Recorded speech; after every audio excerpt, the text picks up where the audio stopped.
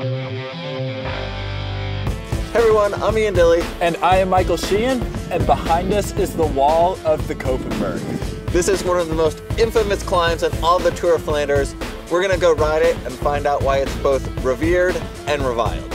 Let's go check it out. Guess what's next? The mighty Koppenberg. Now the Koppenberg is one of those climbs that runs a thin line between providing beautiful spectacle and absolute disaster. In 1985, Belgian rider Erik van der Waden was the only rider capable to make it to the top without walking. 2 years later, Danish rider Jesper Skibby fell off his bike on the steepest pitches of the climb while leading the race. The race director's car ran over his bicycle, and this incident led to the decommission of the climb for many years to come.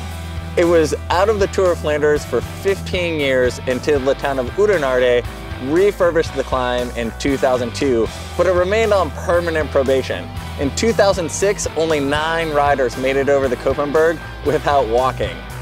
That led to the climb being excluded from the Tour of Flanders in 2007, but after it was refurbished again in 2008, it was put back in the Tour of Flanders and has remained ever since.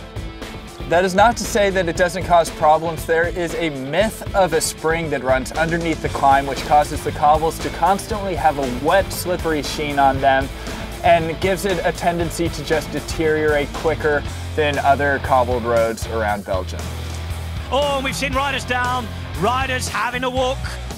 Now in the modern day Tour of Flanders, the Koppenberg lies around 45 kilometers from the finish. It marks really the beginning of the end of race fireworks, because from this point on, any attack could be a race-winning move. And part of what makes the Koppenberg so hard in the Tour of Flanders right now is it's part of an insane trifecta that includes the Oude Clermont, the Paterberg, and the Koppenberg before the race goes to the finish.